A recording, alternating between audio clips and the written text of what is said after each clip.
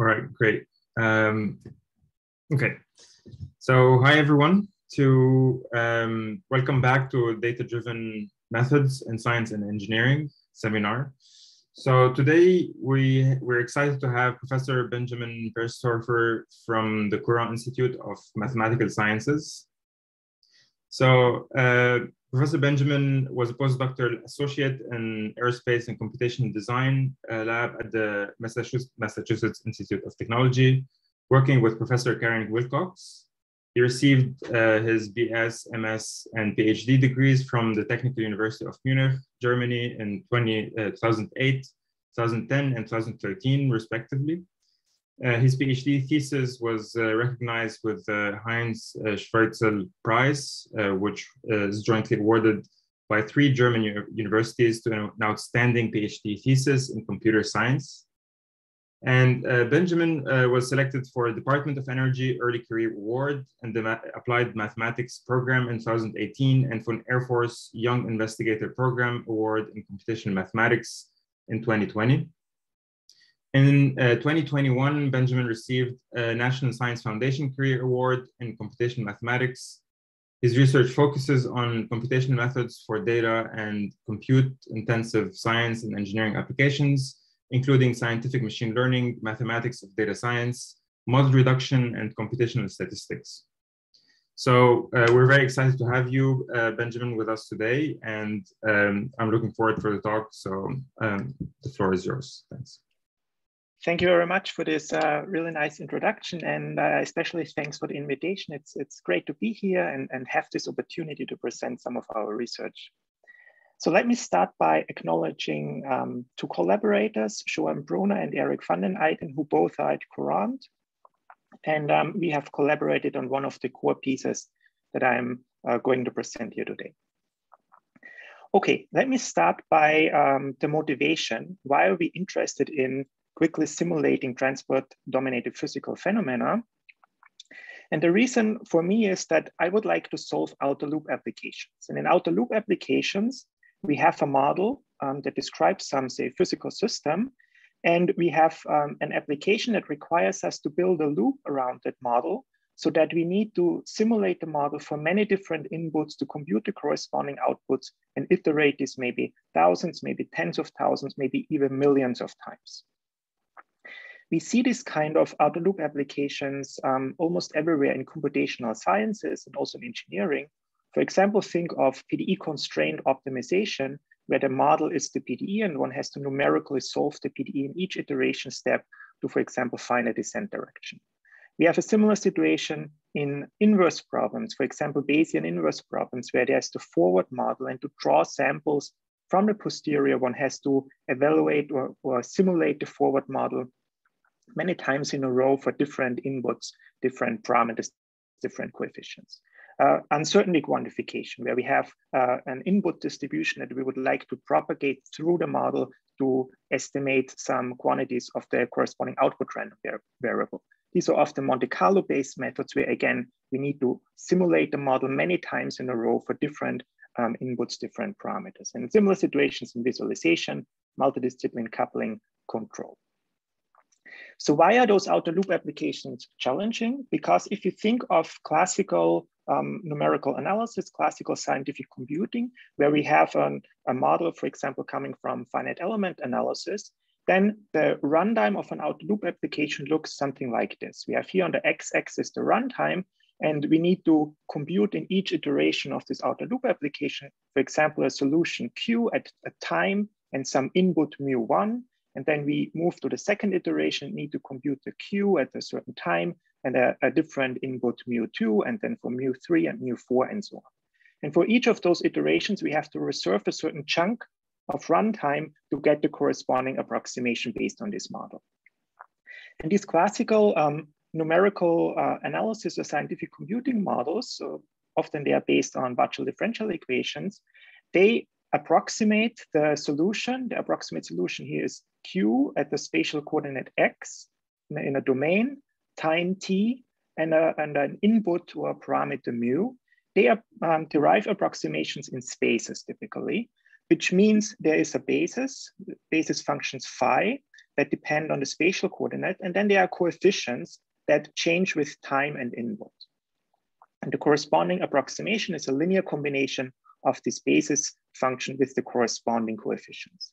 And these basis functions, they are typically obtained via some discretization, putting a lot of grid points in your spatial domain, for example, based on finite element methods, finite volume methods, and one gets then an approximation space curly V that has a certain dimension capital N. And in each of those iterations to compute one Q for a different mu, one has to solve for the corresponding coefficients of that linear combination. And since N, the dimension of these, say, finite element spaces is usually high, this is typically too expensive to really just plug this into your favorite outer loop application and do that in a tractable amount of time. So this is where surrogate models come into play. And surrogate models, one changes the way to approach these outer loop applications by splitting the computational time into two phases. The first phase is the training phase, a one-time high cost one-time high cost training phase, where one generates, for example, data from this expensive model, extracts patterns that are important in that data, and then derives a cheaply to evaluate surrogate model. And this is all done once and for all in this training phase. And then online, one uses the surrogate model to very quickly make predictions how these solutions look like. One does not get exactly the same, but an approximation, say Q tilde here, but one can much quicker predict or get a good approximation of this high fidelity model states. So this is the idea of surrogate modeling, having this training phase, a one-time high cost to learn a model, and then an evaluation phase where one can very quickly predict corresponding solutions. Okay, so there are multiple types of surrogate models, and I like to distinguish three different types of surrogate models. The first one are simplified surrogate models. For example, if you again say that your model that you want to simulate is based on a PDE, then one could discretize that PDE on a coarser grid. Or if there's an iterative method hidden on when one obtains the numerical solution to the PDE, for example, a Newton solver or some iterative linear solver, one could simply stop that earlier. And this reduces the runtime, at the same time increases the error, but one could see those kind of things already as some kind of surrogate model. The second type are data fit surrogate models that just view the input-output map from the mu's to the outputs as a black box and try to fit some parametrization, some model to that input-output map. This could be a neural network regression. It could be classical response surfaces in very low dimensions, support vector regression, Gaussian process regression. So all these black box, if one does this in a black box, purely data-driven way, one gets, for example, a data fit surrogate model. And then the third type are projection-based reduced models. And those, in some sense, combine both worlds here. Here we have a purely physics-based world that does not use data. Here we have a purely data-driven world that only looks at data. And in projection-based reduced models, it combines both.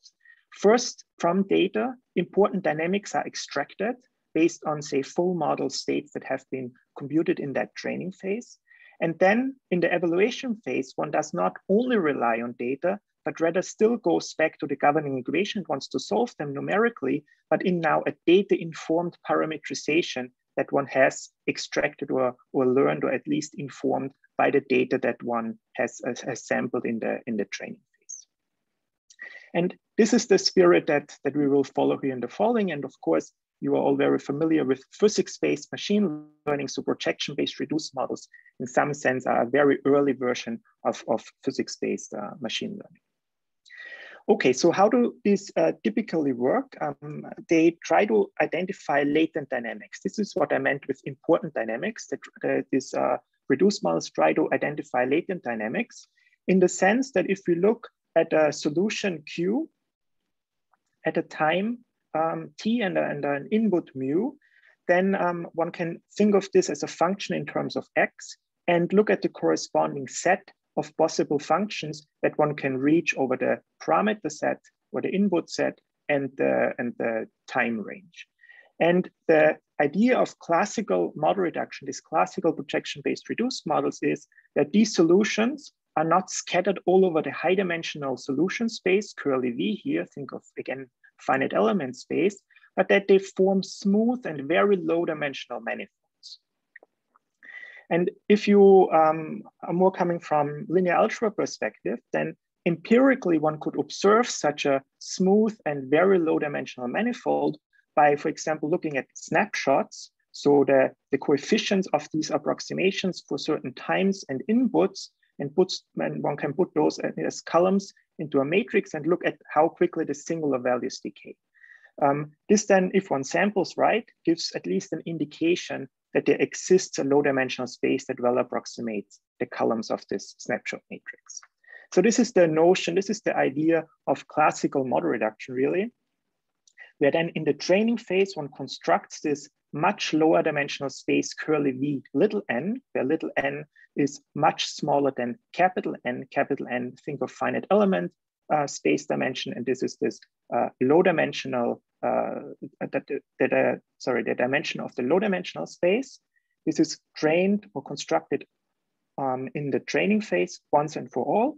And then in the evaluation phase, one tries to find an approximation now of the solution from the finite element space. One tries to find an approximation in this much lower dimensional space, curly V, little n. And if the dimension curly V, little n is much smaller than the dimension of the finite element space, if one can choose it that way, then one can achieve really fantastic speedups with these kind of classical model reduction methods. And I'm just listing here a few survey papers on that topic. Okay, let's have a look at a toy example. This is the heat equation. I'm skipping all the details here. Just think of a diffusive process where we have here time and here spatial domain. So it's heat equation in just 1D. And you can see here the diffusive process. And on the right plot here, I'm showing the index versus the singular value of the corresponding snapshot matrix. So I've collected states over time and computed now the singular values of the corresponding snapshot matrix. And you can see the singular values decay here. It seems fairly quickly with maybe 20 or so modes. We can, up to machine precision, describe at least the data that we have sampled. Let's now have a look at another example, which is a linear advection equation. So pure transport, where we have here again time versus the spatial domain. And we start with a Gaussian bump as initial condition. And the only thing that this linear advection equation does, it transports this Gaussian bump through the spatial domain over time, and here even with a constant speed.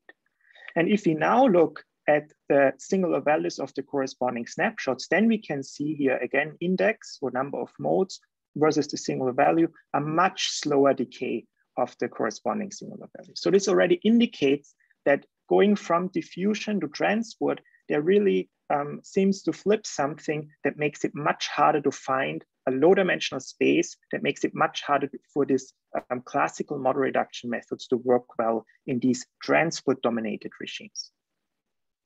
Okay, these are of course toy examples. I just want to point out one real world example that came as an application with Air Force Center for Multi-Fidelity Modeling of Rocket Combustion Dynamics. That is a joint center by AFRL and AFOSR, U Michigan, the Odin Institute, University of Kansas, Purdue, and also us involved in that. And in that center, there's an interest, for example, in combustion engines, where this is a single injector combustion engine of a liquid fueled rocket engine. So one part of that engine. And what I'm showing you here is the pressure in how it evolves in that combustion chamber. And you can see that there's a wave traveling through the domain. So again, there's transport happening here. And this is what makes this kind of application hard for traditional classical model reduction. And what engineers would like to have in that setting is that they can very quickly predict the amplitude of this pressure waves and how it develops over time. And I'm showing this here, time versus the pressure. And this is the amplitude, how it increases. And one would like to find a design, and this is the outer loop application try to find a design, a length of the combustion chamber, or some other properties that one can change, would like to find a design such that this growth is bounded, so that at some point it enters the limit cycle and the process is stable. Otherwise, it blows up and explodes.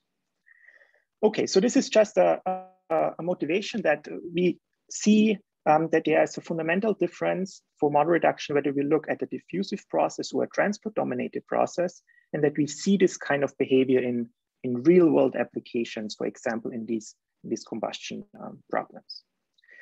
So this is something to think about now, and this motivates the following work. I will first talk a little bit more about the formalities. What does this exactly mean now in terms of model reduction? How can we describe this behavior mathematically, that there's a difference between diffusion and transport, and what could we do about this? And then this is the collaboration with Johan Brun and Eric van den Eyden. We want to propose one idea of how to use deep networks in a specific way to address this Kolmogorov barrier, this issue that classical model reduction does not work well for transport-dominated problems. And then I will have some numerical experiments to showcase that approach. All right, so let's dive into describing a little bit more in detail what it means that classical model reduction cannot be applied. And for this, we need to understand the properties of the solution manifold. And I said it is the set of all these Qs that we can reach over time and different inputs based on the PDE that we would like to solve. And one measure to understand in some sense the difficulty of approximating elements of this curly M is the Kolmogorov N width, and there are multiple versions of the Kolmogorov N width. I'm showing just one of them here, this d little m m, where this little n is the dimension of the space, and this Kolmogorov N width tells us this is the best we can achieve. This is the best case error over all elements that we can achieve with an n-dimensional subspace of this high-dimensional space curly V. So picking the best subspace of dimension n, and then the worst element that maximizes the error, this is the error that this space achieves. So if there's no other space that, if we have a space that achieves this dn this n width, then there cannot exist another space that achieves anything better. In other words, if this Kolmogorov N width decays slowly with the dimension n, or it decays quickly with the dimension n, it means we can either not find good spaces or we can find good spaces. And there are some limited results on when the Kolmogorov N width decays quickly. Here's an early result from 2002, but there are newer ones that are more general. But for some specific setups, for example, here, a single parameter symmetric cursive elliptic PDE has been shown by Made, Batera, and collaborators in 2002 that the corresponding Kolmogorov N width decays exponentially. And this is what typically we want to see in classical model reduction, an exponential decay as we increase the dimension of our subspace. And this, a space that achieves such an exponential decay can also be found with greedy methods, which has been another result a few years ago. So to summarize, roughly speaking, we see a fast exponential decay of the Kolmogorov N width for diffusion-dominated problems. And this agrees with our numerical observation that we had earlier, where we looked just at the singular values and said, well, they are decaying fast here. Clearly, singular values decay does not directly say anything about the N width, but it at least gives us a numerical indication. Now, on the other hand, we looked at the transport problem. So here, linear advection.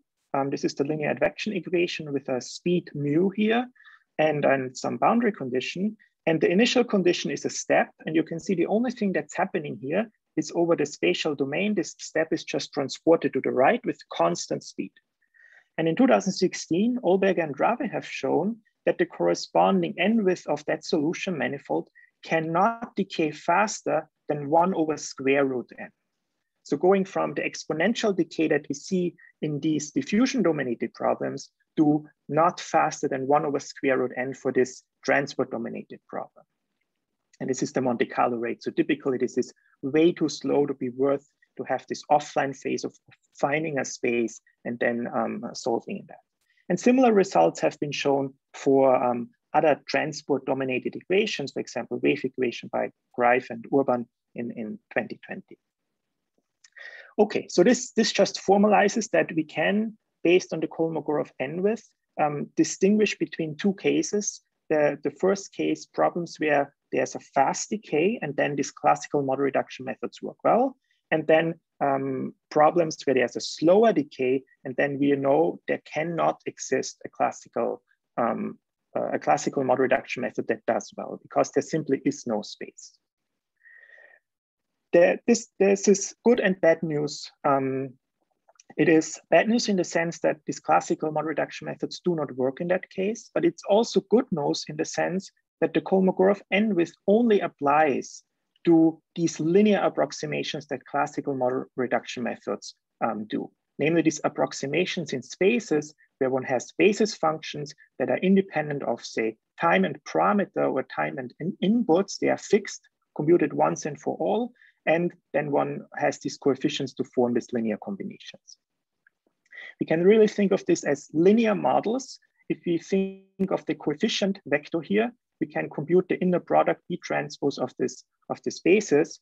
And what I mathematically mean by linear, besides this scalar product, is that this function space in which one derives approximation, this low dimensional space in classical model reduction, is independent of the element that one wants to approximate.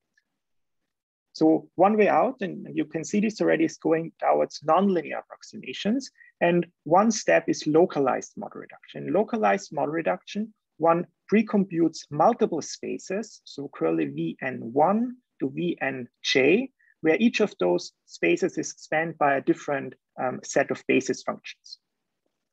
And then, based, for example, on time and parameter, one selects a different space online in the evaluation phase while one solves the outer loop application, depending on certain properties that one sees in the solution. And I'm just giving here as an example based on time and input.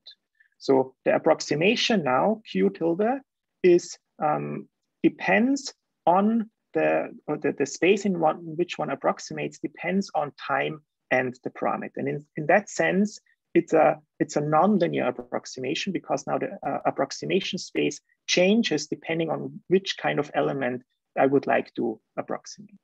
And these kind of localized model reduction methods have been investigated in the last 10 years or so quite extensively. And they are also closer related to dictionary approaches in compressed sensing, where you have a large dictionary and you want to pick a few elements that will well approximate your behavior. And of course, Nathan and Steve are experts in that setting. I'm just listing here the model reduction literature.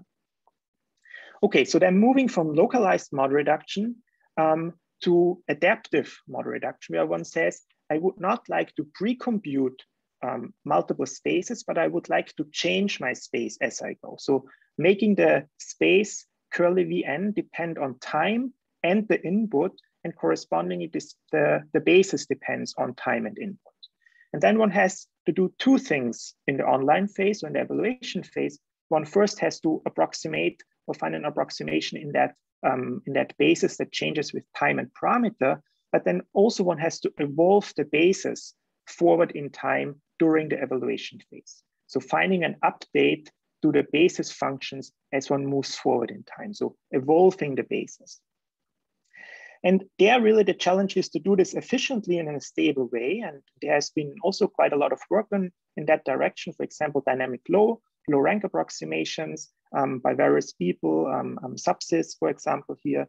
We have done some work on adaptation from sparse samples, looking only at a few samples of the solution, and so advancing evolving the basis. Kevin Kahlberg has done work on enriching subspaces via an age adaptivity, for example, as well.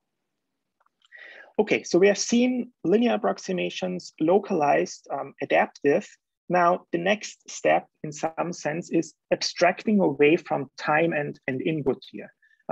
Allowing the space to not only change with time and parameter, but making this a little bit more abstract by just saying we would like that our space in which we approximate, or our space in which we approximate depends on some feature vector alpha, and then our approximation depends on beta and alpha, and beta is the linear coefficient that enters in this linear combination, and alpha decides how to change the representation.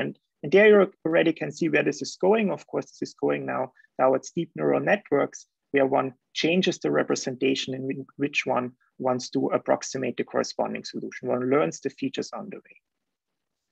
And this has, of course, seen very active research over the last several years. And I'm just listing here 3 key questions: how to parameterize, so how to choose this, how the phi depends on alpha. You can think of what architecture to choose in some sense. What is the best approximation area that one can achieve?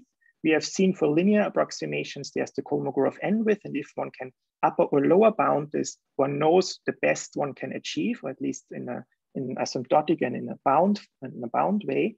And then the numeric side, how can we now build numerically efficient solvers based on parametrizations that look like this? So where we have this linear coefficient beta and a feature vector that enters, in some sense, the basis function that changes the space as we move forward. And there's no way anymore to really list a comprehensive set of works in that direction. So I'm just calling out here a few highly visible works from the last several years by, of course, Nathan and Steve, but also by Weinan and Lars Rudotto, and of course also the work by Paris and Kaniatakis on physics-informed neural networks. Okay, so we are faced now with this situation, and it was a little bit a lengthy introduction, but I really wanted to motivate why we need to look at nonlinear approximations like this. So if we solve these classical diffusion-based problems, then and they are in lower dimensions, then there's, based on the Kolmogorov, not really much use of going to a neural network. But if one has this transport-dominated behavior, then we know that spaces are not enough and we need a nonlinear approximation. The question now for us in the following is, how can we build a numerically efficient solver based on this parametrization? How does this compare to other works that are out there? All right, so this brings me now to the core of what I would like to talk about, this numerical working method. As I said, which is a collaborative work with Schuan Brunner and Derek van den Eyde, both at Courant. Just checking here. Okay. All right. So what is the setup? We have a time-dependent PDE. Here's the time derivative. We have Q as still our solution that depends on time and X. And I have a right-hand side function F here that again depends on time, on X, and the solution. We assume in the following, we have suitable boundary conditions for this and then suitable initial conditions. And I skip the input here for now. There's no parameter mu. I will come back to that a little bit later. For now, there's no parameter mu. And the only question that we're asking is, we would like to numerically solve such a time-dependent PDE or such an evolution equation. Now we parameterize this. So we take the solution Q at the time, which is then a function in X, and it's in some space, curly V. This could be a very high dimensional space. And then we would like to parameterize this with some theta that depends on time so that we can equivalently write Q of theta time and X. So this is an equivalence. There's no approximation at this point. This could be infinitely many parameters for now. This could be a function that changes with time and is in some space theta. The key that we want to achieve, of course, in the following is that we have a nonlinear, or that we allow a nonlinear parameterization. So this theta t can enter nonlinearly into Q. And if this is a finite dimensional parameterization, then this theta, and you can think of this theta t as being a vector of, for example, weights in your deep network parameterization. But I want to point out that deep networks are one kind of nonlinear parameterization that is compatible with what I'm going to present. Okay, the question is now, how are these parameters theta found? And one of the widely used approaches is learning these parameters via collocation. This is, for example, done by the DGM method or by the physics-informed neural networks. and variants of those works. The idea there is to draw samples t and x over this time space domain, and then fit the parameter theta based on minimizing the residual at those sampled points or those collocation points. So I call this a collocation approach because you draw many samples and then you evaluate the residual at those samples. And so you adapt your parameter, you fit your parameter based, for example, on some optimization, some SGD approach. And I want to point out that this parameter is really the parameter of representing the solution. So we are not trying to learn the equation or things like this, which is also done quite a lot with deep neural networks. We really want to approximate the solution. We have given the PDE and now would like to solve. Okay, so we are interested in transport-dominated problems, as I said, and in transport-dominated problems, we often have local features that travel over time. For example, here we have the spatial domain versus time, and there's again this Gaussian bump that then travels through this spatial domain to the left over time. If you now think of these classical collocation methods, then what one has to do is to sample the time and space domain, which is just two-dimensional because we just have a one-dimensional spatial domain. But already in two-dimension, you can think it is quite challenging based on purely on sampling to even find this very local feature that changes over time, that evolves over time. And most of this space, actually nothing is happening. So one really has to extensively sample this time spatial domain to find where the residual is not zero and to adapt or fit the parameters of the parametrization accordingly with collocation methods. And you can imagine that if you go to higher dimensions, this gets, of course, exponentially more difficult because if you are in higher dimensions and you have one local feature that moves over time, you have to extensively sample that domain to find that feature. And this is something that we would like to address. With this numerical lurking idea, there we say we aim to find a solution by imposing now dynamics on this parameter theta t, rather than trying to discover via optimization where things are happening and then fitting the parameter based on collocation points. So we now really would like to derive an equation of how this theta t evolves over time, how the say weights of the neural network evolve over time, and the dynamics are given by the PDE that we want to solve. Okay, so how are we doing that? Let's first look at the residual function. We take the time derivative chain rule here. We get the residual r that depends on theta and then eta and the spatial coordinate x, of course. And this is the residual. This is the time derivative. This is the right-hand side. And then we have an objective function. And now this objective function depends on time t. So this is not a time space approach anymore, where we sample over time and space, but the objective depends on time t and changes with time t. This objective, there enters theta and eta, and then we have here the residual squared and a regularization to avoid an unbounded growth of the parameters, for example. Now, one key aspect is how we are formulating this integral here, namely via a measure nu t that depends on time.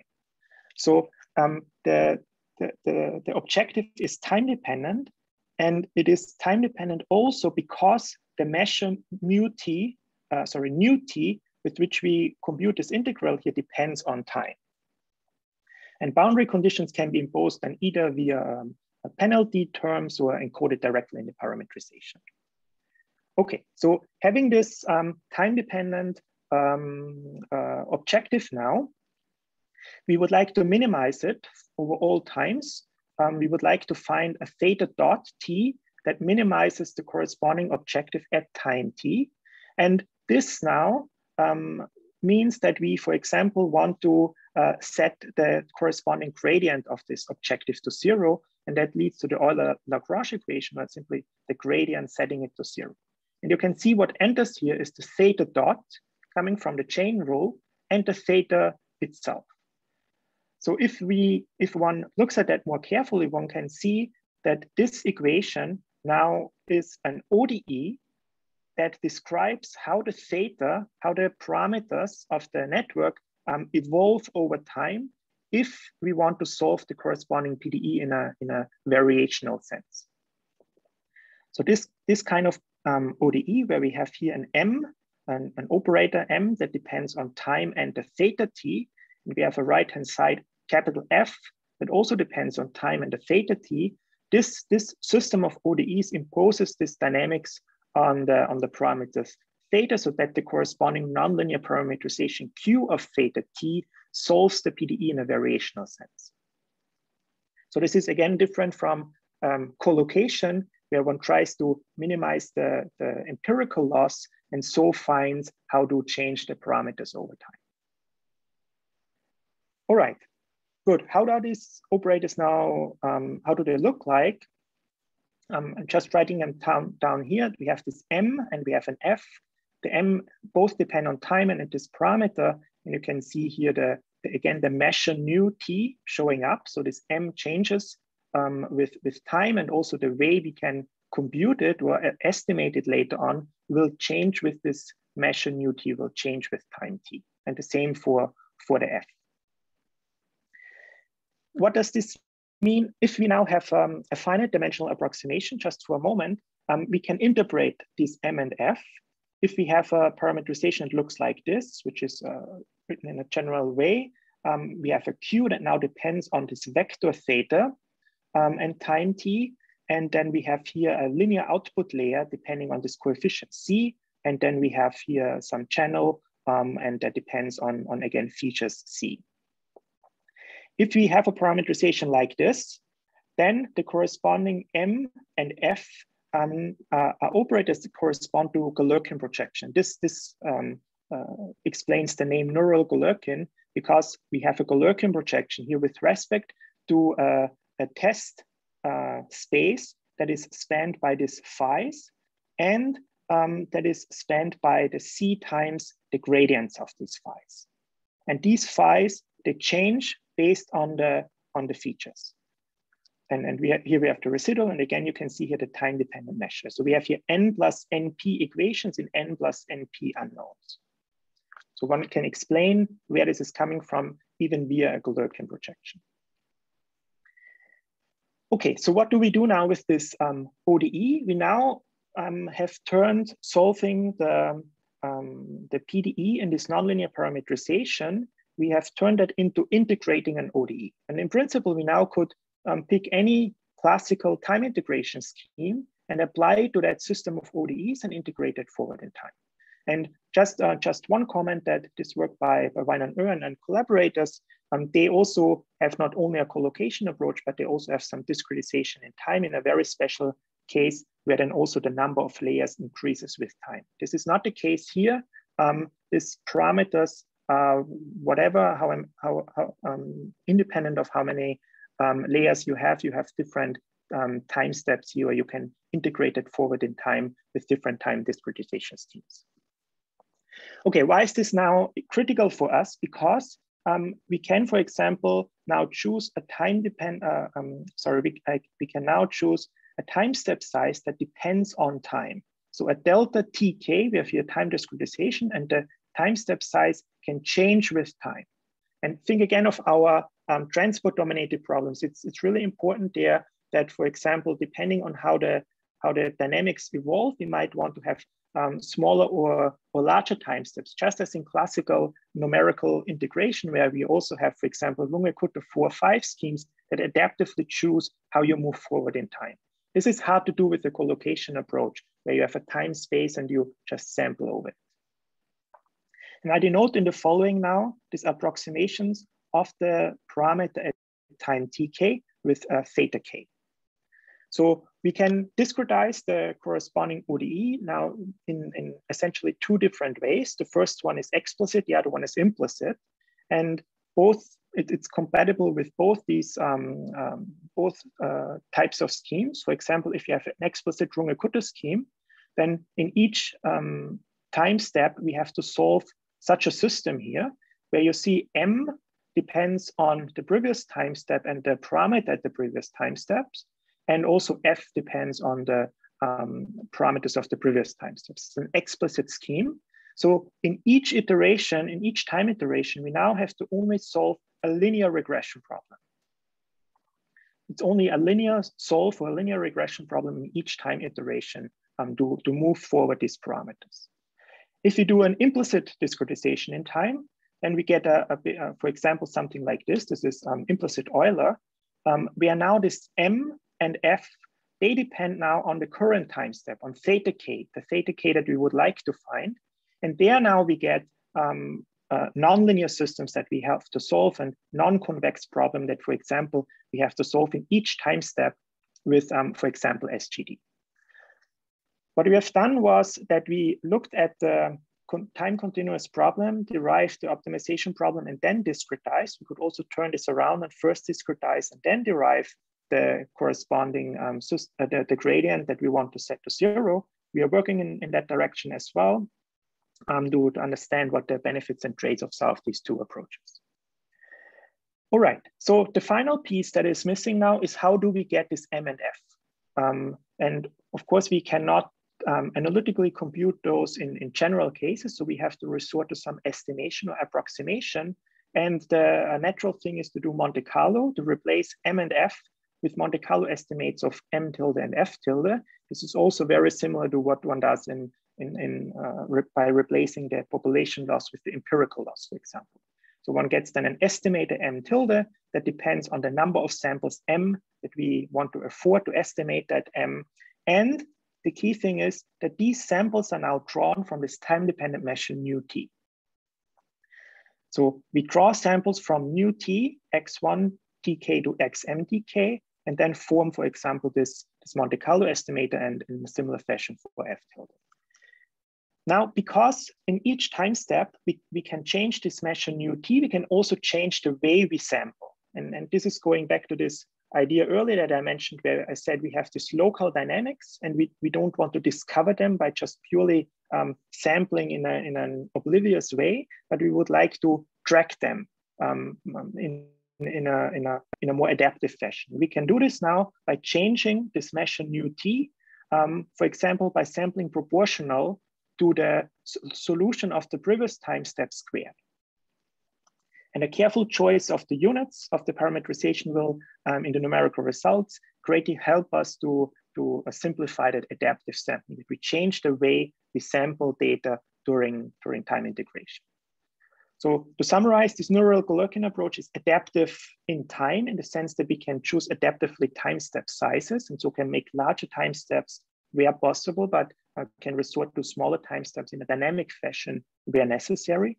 And it is adaptive in terms of the sampling, so that we approximate or estimate these M and F operators depending on how the solution changes over time. Okay, so this brings me now to the numerical experiments to show this method on a few examples. And the first one is a really classical benchmark called the vector freeze equation KdV, where we have here a third order derivative, and we have here a nonlinear term. This is just 1D, so I'm skipping the adaptive sampling for these 1D examples here. I have higher dimensional examples later on. We have periodic boundary conditions. We use an adaptive time integration scheme, Runge equal to 4, 5, and just a uniform sampling. Again, it's one-dimensional, so the sampling doesn't really pay off. It's more important in higher dimensions. And then we discretize this just with a shallow network based on exponential units that are periodic to enforce that periodic boundary condition. And you can see how the solution changes over time here in the right plot. This is the result that we get. This is the truth. We have an analytic solution for that setup, spatial domain versus time of the truth. This is linear Galerkin, so having basis functions fixed at an equidistant grid, spatial domain versus time, and you can clearly see it's not very well approximated. And then we have neural Galerkin that has the same number of degrees of freedom as this linear Galerkin, fewer nodes, but same number of degrees of freedom, time versus spatial domain, which more accurately approximates the truth than the linear Galerkin.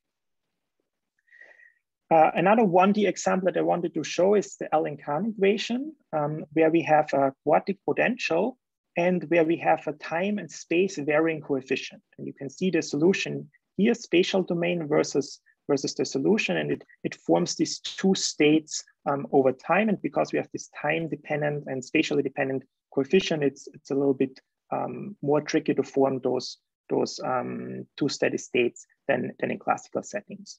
Here we use a backward Euler time discretization, and again, uniform sampling because it's just 1D, and we use a deep network with multiple layers and 10 H units, where we make the input layer, again, periodic by composing it with a sign.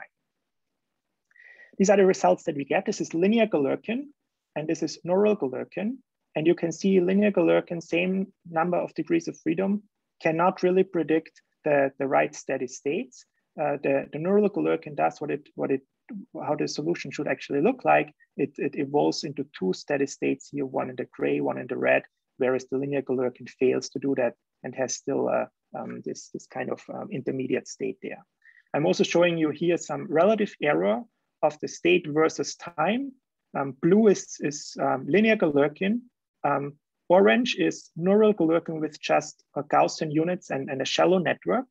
And green is neural Galerkin with 10 H units and 3 layers, which achieves about 2 orders of magnitude improvement for roughly the same number of degrees of freedom than linear Galerkin. Now, I said we impose dynamics on the coefficients and on the features, how they move forward in time. And I want to show that here. This is linear Galerkin. This is time versus the coefficient that enters linearly, and time versus the feature. In that case, it's just the position of the units, which are fixed. They don't change over time, and they're equidistantly set. In neural Galerkin, we just have 2 units, 2 nodes, and the corresponding coefficients change with time, but also the features evolve. And these dynamics that are imposed, they are based on this Galerkin projection scheme that I mentioned earlier. Okay, now to the more interesting examples, higher dimensional transport. This is really where we want to be at. We have here a high dimensional advection equation. High dimension means here only dimension 5, but it's already quite challenging there, in my opinion, because if you look at the marginals in dimension 1, 2, 3, 4, 5, you can see very local dynamics in this high dimensional 5-dimensional space that these local features that evolve over time with different speeds and that have different shapes in the dimension. We use here Runge-Kutta 4-5 for the time discretization scheme. And we would like to avoid having to uniformly sample this high dimensional space to discover these features, but rather would like to track them. Now, how do we do the adaptive sampling in this case? It is based on the units that we choose, and we make our life here a little bit easier and say we just have exponential units in our network. And then we can choose the time-dependent measure mu t proportional to simply the mixture of those units, of those nodes. And because the features of those nodes change over time, also so does the measure over time. And then we can sample from this mu t in each time step and so estimate our M and F operators. And these are the results. On the top row, you can see the truth. We have an analytic solution in that case. On the middle row, you can see uniform sampling, and you can see nothing is happening there. It simply cannot discover these very local structures with just 1,000 samples in this 5-dimensional space. And the last row is the adaptive neural Galerkin approach, where you can see it tracks these local features, and only 1,000 samples are sufficient because we adaptively sample in the right places based on this time adaptive measure mu t. All right, I'm seeing I'm starting to run out of time. So last example is a particle trap. This is 8-dimensional, where we have 8 particles that are attracted to a trap. I'm showing here particle 1 versus 4 versus 8, the position of those particles. And you can see that they are approaching this trap and then get trapped there and start to oscillate. This is the positions of these particles is governed by an STE, and the corresponding density is d-dimensional, and it is described by a Fokker-Planck equation. And you can again expect here that we have local features in high-dimensional spaces because the particle density concentrates over time as these particles get trapped, and this is really hard to track with just an uninformed sampling in a general case. These are the results that we get. So these are 3 projections here: particle 1, 4, 8, 1, 2, 3, 6, 7, 8. And I'm showing in black the mean of the particles that we can compute here based on other methods. And in orange, I can show, I do show the Numerical approach based on adaptive sampling. And in blue, I'm showing Numerical based on just the uniform sampling. And you can again see that the adaptive sampling really is key here. With 1,000 samples per time step, we can very accurately track these particles and how they will move. And you can see quite different dynamics depending on what kind of projection you are looking at. Whereas in all those cases, pure uniform sampling simply fails to discover those dynamics and so cannot really well approximate the corresponding particles. I also want to show some error plots. This is the mean of the particle, the relative error for the mean, and this is the relative error for the covariance of the corresponding density. In orange, this is Numerical based on our adaptive sampling. The mean is approximated with about a relative error of 10 to the minus 3. And blue shows the Numerical with just a uniform sampling. So which one would have if, for example, just samples a time-space domain. And there you can see it approximates very poorly the actual mean. The errors go way beyond 1, and this is a relative error. For the covariance, I'm not even showing what the uniform sampling gives because it would distort the scale here. But I show what the adaptive Numerical gives. And you can see for off-diagonal elements, we get about 10 to the minus 1 in accuracy for this covariance matrix. And for the diagonal elements, we get about 10 to the minus 2 relative accuracy for the covariance. All right, so that brings me to the conclusions. The takeaway message, I think, is that we need nonlinear parametrizations for efficiently approximating transport-dominated problems, especially if we are interested in outer loop applications. We would like to find low-dimensional latent dynamics that we can quickly approximate. This led to the question, how should we do that numerically? We can, of course, use a nonlinear parameterization such as a deep network, but then the question is how to solve for the corresponding parameters and features over time. And what we proposed is to impose dynamics on those parameters that are induced by the PDE, and so then integrate those forward in time, rather than trying to discover via sampling and collocation where the residual is high and trying to reduce the residual correspondingly.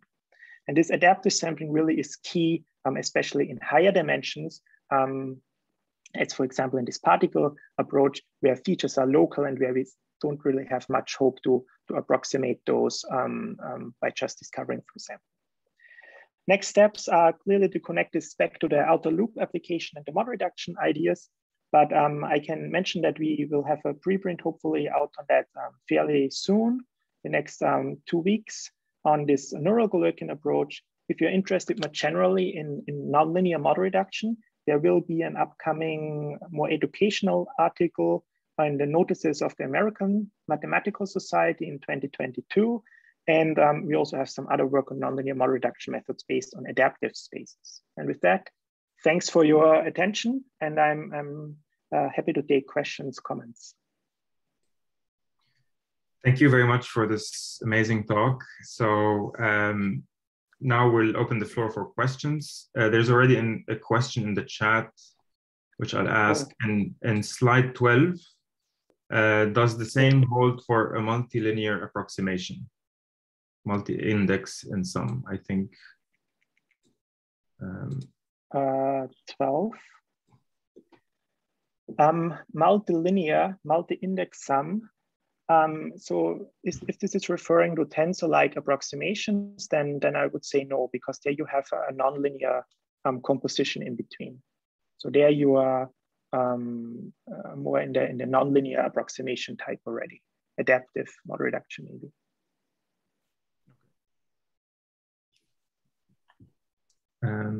So if anyone has any questions, you can raise your hand and we can unmute you, or just write it in chat. So just from Jijun, just a quick question. Did you do Kamasa-Holm equation? We did not do that equation. We tried a few other ones just internally to make sure everything is working well, but we have not tried that particular one, but it sounds interesting. I will definitely look into it.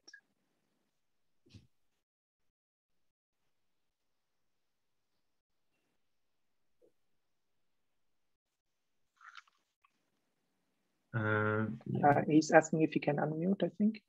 Yes. Can you raise your hand so that we can see you on the chat?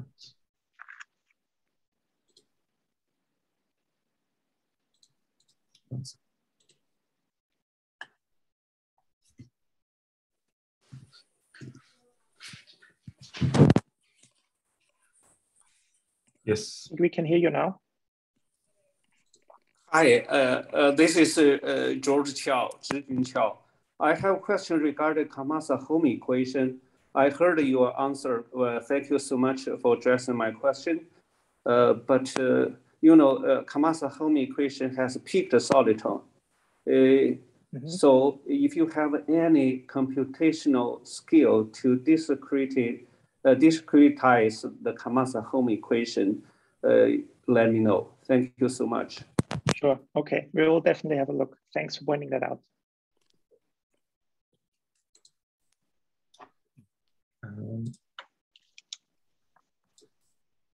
Hey, Ben.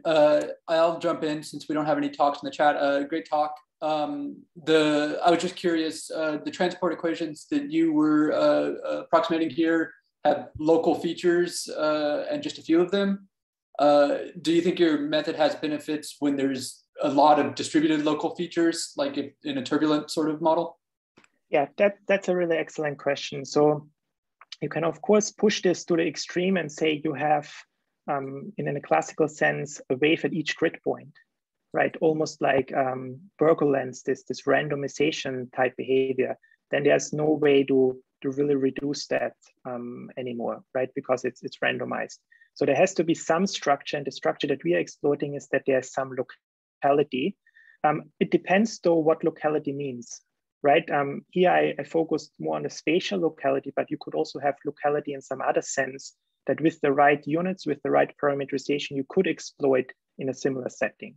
So that's a really excellent question. That's something that we are still trying to really get a mathematical grip on, how we could formulate something like this, where something like this would show up, how this locality would play a role. That's great. Thanks. Thanks so much. So we have a question from Alexander. Just unmute them. Sorry. Yes.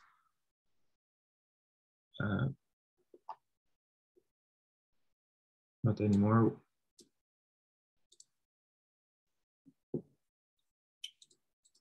So Alexander, do you want to ask a question? Benjamin, thank you for nice talk. Can I see your talk in the way that it's explain us why machine learning methods are successful in solving CFD problems or problems with turbulence?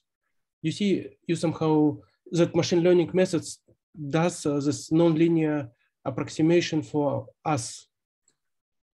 Can I see it like this?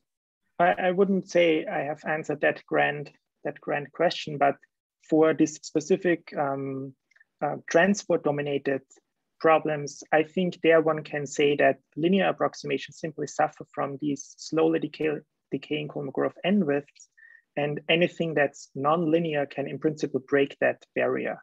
And from my perspective, from my limited perspective, of course, deep networks can help in that situation because they adapt the feature representation. And that's really the key why for us in this setting, neural networks are I think, useful. But of course, there are many other situations where they are really excellent, and that has nothing to do with this challenge that I'm describing here. Okay, thank you. Maybe one last question in the chat. So similarly, for example, stiff terms could be handled. Yeah, because you can change the time discretization schemes which you want to integrate these parameters in time. And if you have a stiff source term, then most likely you need something implicit there. And we even used implicit methods in these numerical experiments. So the challenges are not going away of stiff problems. You still have them, but I think you can address them with maybe similar tools as in classical numerics, implicit methods, for example. All right, great. Thank you very much. Thanks for answering questions. Thank you for this amazing talk. It was great having you. And with this, we will conclude. Next week, we won't have a talk, but the week after. So looking forward to discussing this with you again in future. So thank you everyone for being here. And thank you, Benjamin, for being with us. Thanks very much. Thank you. Great to see you. Good to see you. All right.